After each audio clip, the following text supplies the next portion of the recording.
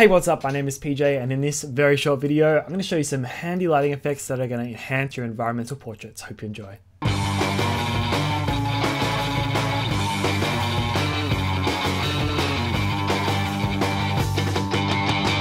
Okay, so you've probably seen this in a previous video, but this is a photo that I'm working on for a client called Apollo on Fire.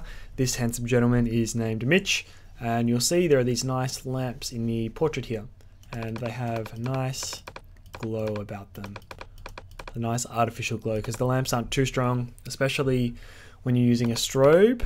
The ambient light is minimal, so you don't get the full effect of the lamps. So I'm going to delete this layer, create a new one, and what I've got here is my brush tool selected. You can do that by clicking B, and you grab the color picker, the color swatch here, and let's go right in the middle of that light, a nice yellowy color. Actually, I wouldn't mind it being a little bit more orange.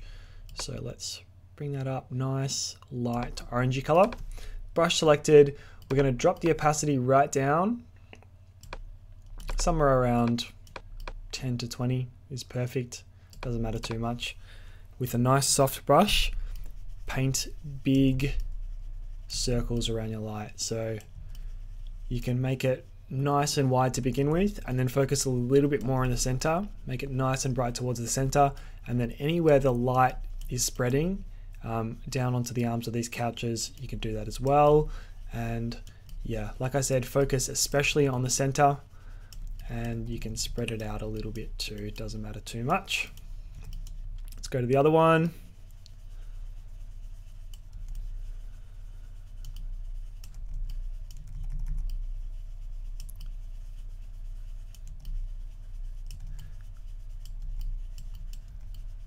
So you don't have to be very careful at all. It looks pretty ugly at the moment, I know. It'll all make sense shortly. And we'll do this one up the top here as well. Like I said, focusing especially on the light, but you can, oops, you can spread it out a little bit. I think that's pretty good. Okay, so the next thing to do is change the blend mode of that layer that you've just done. Change it to soft light. Bam, there it is. Look at that beautiful warm glow. Doesn't it just look warm and fuzzy? I just want to curl up on that couch now. So yeah, that's a really cool quick tip. It works especially if there was a bit more ambient light maybe and the lamps were spilling onto Mitch. I would probably do a lot more.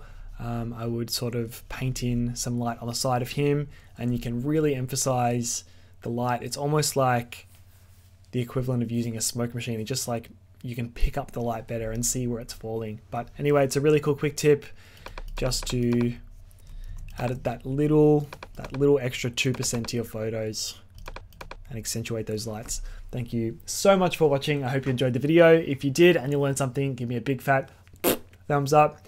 Don't forget to subscribe, and I'll see you in the next video.